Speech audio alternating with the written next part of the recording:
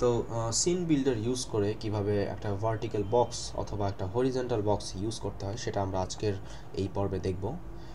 সেই সাথে আমরা আরও একটা জিনিস দেখব। তো আমরা একটা নতুন একটা প্রজেক্ট তৈরি করে নিই, অ্যান্ড সেই জিনিসটা হচ্ছে আমরা এতদিন কি করেছি যে জাভা অ্যাপ্লিকেশন, তারপর নেক্সট করেছি, বাট এখন থেকে আমরা জাভা এফএক্স করব। জাভা এফএক্স অ্যান্ড রাইট সাইডে জাভা fxml অ্যাপ্লিকেশন এখানে ক্লিক করব, তারপর আমরা নেক্সটে প্রেস করব। সো এখানে আমরা আমাদের প্রজেক্টের একটা নাম দিই, আমাদের প্রজেক্টের নাম দিই ভার্টিক্যাল বক্স, অ্যান্ড আমরা ফিনিশে ক্লিক করি। অ্যান্ড আমরা এখানে দেখতে পারবো যে এই যে আমাদের ভার্টিক্যাল বক্স নামের প্রজেক্টটা, অ্যান্ড এই প্রজেক্টের যে ডিফল্ট প্যাকেজের আন্ডার আমরা 3টা ফাইল পেয়ে গিয়েছি। তো এই 3টা ফাইল আমরা কিভাবে পেলাম, বা এই 3টা ফাইল কোত্থেকে আসলো? আমরা যে fxml মানে প্রজেক্ট তৈরি করার সময় আমরা জাভা fxml অ্যাপ্লিকেশন সিলেক্ট করেছিলাম, এই কারণে আমরা আমাদের এই 3টা ফাইল আমরা অটোমেটিকলি পেয়ে গিয়েছি। অ্যান্ড আমরা দেখতে পারবো যে নেটবিনস আমাদেরকে কিছু কাজ আগে থেকে করে দিয়েছে। যেমন এখানে সে আমাদের এই ক্লাসের সঙ্গে অ্যাপ্লিকেশন নামের যে ক্লাসটা সেটা এক্সটেন্ড অর্থাৎ ইনহেরিট করে দিয়েছে। অ্যান্ড এই মেইন ফাংশনের ভিতর লঞ্চ যে মেথডটা মানে কল করতে হয় সেটাও সে করে দিয়েছে। সেই সাথে আমাদের এখানে প্যারেন্ট টাইপের রুট সে নিয়ে মানে অটোমেটিকলি এখানে চলে এসেছে। And fxml loader dot load gate class dot gate resource, এখানে আমাদের fxml ফাইলের যে সোর্স মানে সোর্স যেটা সেটাও সে এখানে সব কিছু করে ফেলেছে। সো আমরা যদি এই সোর্সে যাই দেখতে পারবো যে এই যে fxml ডকুমেন্ট ডট fxml এইটা আমরা ওপেন করতে পারবো, এটা সিন বিল্ডারের মাধ্যমে ওপেন হবে। এই যে সে আমার জন্য এইটুকু কাজ অটোমেটিকলি করে দিয়েছে। সো আমরা যেমন গত প্রজেক্টে নিজে হাতে এই কাজগুলো করেছিলাম, এখানে অ্যাপ্লিকেশন ক্লাসকে ইনহেরিট করেছিলাম, এখানে স্টার্ট মেথড ক্রিয়েট করেছিলাম, তার ভিতর আমরা এই সমস্ত কোড লিখেছিলাম, তারপর একটা fxml ফাইল মানে এখান থেকে নিউ এমটি fxml ফাইল তৈরি করেছিলাম। সো এই কাজগুলো আসলে আমাদেরকে করতে হয়, মানে এটা নেটবিনসই আমাদেরকে করে দিচ্ছে। ঠিক আছে, এখন আমরা আমাদের সিন বিল্ডারে চলে যাই। অ্যান্ড এখানে যা কিছু আছে এটা তো আমরা আসলে চাচ্ছি না, তো এটা আমরা ডিলিট করে দিই। এটা ডিলিট করে দিয়ে আমরা এখানে জাস্ট একটা VBox ভার্টিক্যাল বক্স কীভাবে ইউজ করতে হয় সেটা দেখব। তো খুব সিম্পল, উপরে আমরা এখানে লাইব্রেরি সার্চ অপশনে গিয়ে এখানে আমরা সার্চ করব যে VBox, অ্যান্ড এই VBoxটাকে আমরা নিয়ে এখানে ড্র্যাগ অ্যান্ড ড্রপ করব। আমরা একটা VBox কিন্তু পেয়ে গেলাম। তো এই VBoxের ভিতরে আমরা যদি একটা টেক্সট ফিল্ড আনতে চাই, খুবই সিম্পল, এই যে txt টেক্সট লিখে আমি সার্চ দেওয়ার সঙ্গে সঙ্গে এখানে কিন্তু এই যে টেক্সট ফিল্ড আমি দেখতে পাচ্ছি, এটা ড্র্যাগ অ্যান্ড ড্রপ করব। সো এটা সবার উপরে এখানে চলে গিয়েছে। অ্যান্ড অলসো আর একটা টেক্সট ফিল্ড চাই, একটা বাটন নিয়ে আসি। বাটন নিতে গেলে আবারও আমি এখানে সার্চ করব BUT, এই যে বাটন আমি পেয়ে গিয়েছি। অ্যান্ড এই বাটনটাকে ড্র্যাগ অ্যান্ড ড্রপ করব, এই যে বাটন। ওকে, তো আপনারা জানেন যে আসলে এখন কি করতে হবে, এই VBoxের অ্যালাইনমেন্ট সেট করতে হবে। আমি চাচ্ছি যে সব কিছু সেন্টারে থাকুক। সো আমি জাস্ট এই VBoxটা এখান থেকে সিলেক্টেড অবস্থায় রাখবো। তো এটা সিলেক্টেড অবস্থায় রাখার দুইটা উপায় রয়েছে। একটা হচ্ছে এখানে যদি আমি যে কোনো কম্পোনেন্ট সিলেক্ট করতে চাই, জাস্ট সেই কম্পোনেন্টের উপরে আমাকে ক্লিক করতে হবে, অথবা এই যে বাম পাশে নিচে দেখতে পারবেন এখানে আমি যে জিনিসগুলো, যে কন্টেইনারগুলো, যে কম্পোনেন্টগুলো এতক্ষণ ইউজ করলাম সেগুলো কিন্তু এখানে লিস্ট আকারে চলে এসেছে, অ্যান্ড ইনডেন্টেশন সহকারে।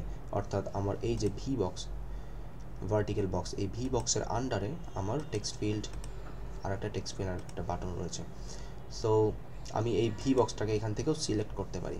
তো এটা সিলেক্টেড অবস্থায় এর ডান পাশে যে প্রপার্টি মেনুটা রয়েছে, এই প্রপার্টির ভিতরে আমি সবার উপরে অ্যালাইনমেন্ট দেখতে পারবো। সো এই অ্যালাইনমেন্টে এখানে টপ লেফট, বাই ডিফল্ট এটা টপ লেফট করা আছে। এখানে আমি ক্লিক করলে অনেকগুলো অপশন পাবো, তার মধ্যে সেন্টার যদি আমি সিলেক্ট করে দিই দেখতে পারবেন যে এখানে সেন্টার হয়েছে, মানে অটোমেটিকলি সেন্টারে চলে এসেছে।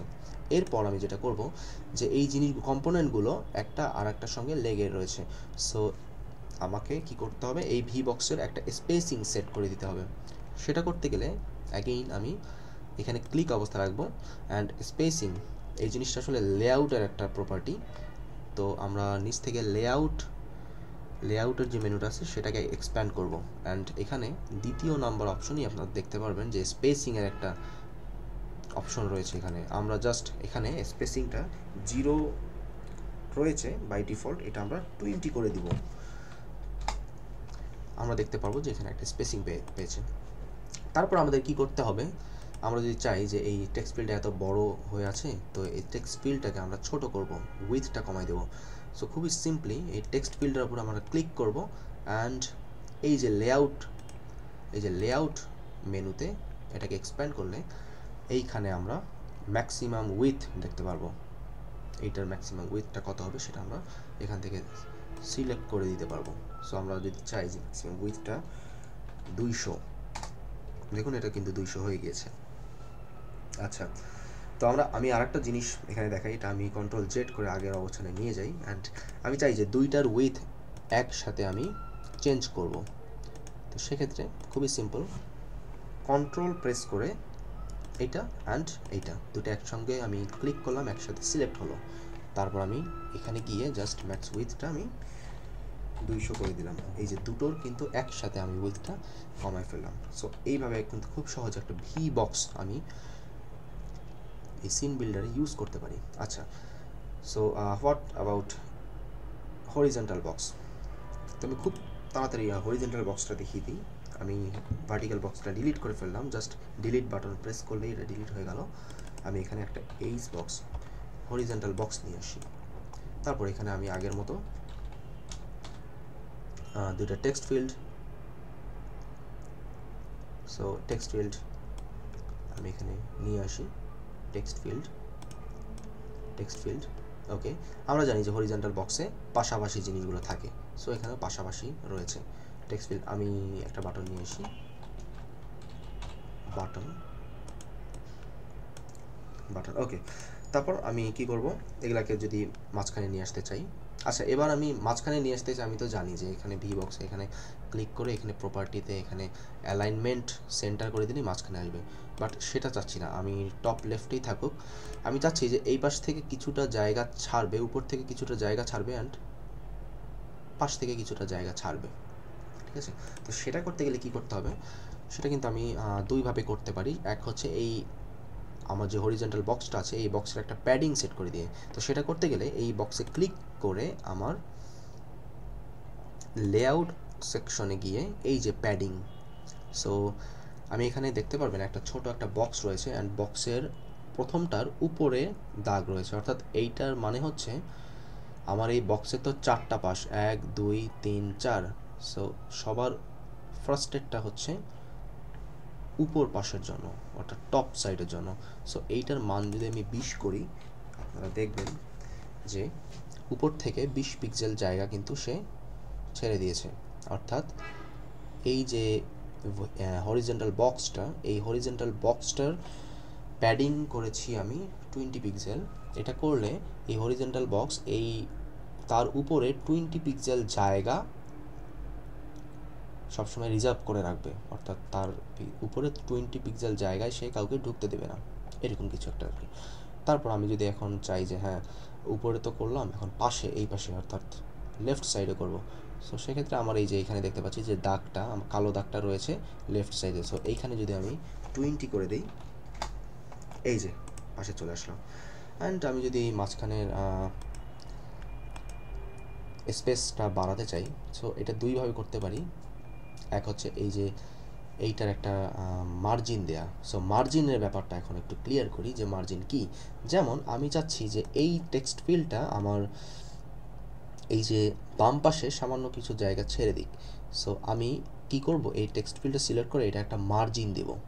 সো সেটা কিভাবে, এই টেক্সট ফিল্ডটা সিলেক্ট করে আমি এখানে মার্জিনের আমি কোন পাশে দিব, যে বাম পাশে দিব। সো এই যে বাম পাশে দাগ আছে এইখানে আমি মার্জিন দিব 20।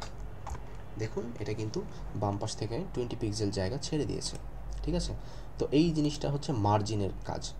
অ্যান্ড এই টেক্সট ফিল্ডের মার্জিন আমি যদি উপরে মার্জিন দেই, এই যে এখানে উপরে দাগ, এখানে উপরে যদি মার্জিনটা দেই, আমি কিন্তু এটা আস্তে আস্তেও বাড়াতে পারি। দেখুন আমি কিবোর্ডের অ্যারো মানে আপার যে অ্যারোটা আছে ওইটা আমি প্রেস করতেছি, অ্যান্ড এটা আস্তে আস্তে মার্জিনটা বাড়ছে, অ্যান্ড আমার এই টেক্সট ফিল্ডটা উপর থেকে জায়গা ছেড়ে দিচ্ছে। ঠিক আছে, সো এটা হচ্ছে আমার মার্জিনের ব্যাপারটা। ওকে, তো আমরা এই জিনিসটা দেখলাম। আমরা এইগুলো সব জিরো করে দিই, অ্যান্ড আমরা এই ভার্টিক্যাল মানে হরিজন্টাল যে বক্সটা আছে এটা যদি স্পেসিং আমরা বাড়িয়ে দিই এখানে, তাহলে স্পেসিংটা পেলাম। তো এভাবে কিন্তু একটা